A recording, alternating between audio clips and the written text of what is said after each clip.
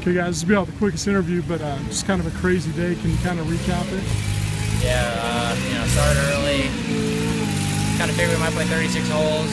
We were able to get it all in, so we're going to come back early tomorrow, and we're going to go back and see what happens. How crazy was it trying to get everything in before dark? And we can see in the background of this interview, you got lightning coming in. Yeah, I mean, it was tough to stay focused and stay in your routine, and it's definitely tough to finish 36 holes, especially they tee off at 4, and it's getting dark. But it's we've got a few more rounds left. Just a final question for Michael. Just talk about getting 3 birdies on your final 3 holes and closing that strong. Yeah, it feels nice. It's a lot better than finishing kind of mediocre. I was kind of struggling way around. So to get 1 over out of how I played, it's kind of nice. Other things you need to do well as a team. Great, thanks, guys.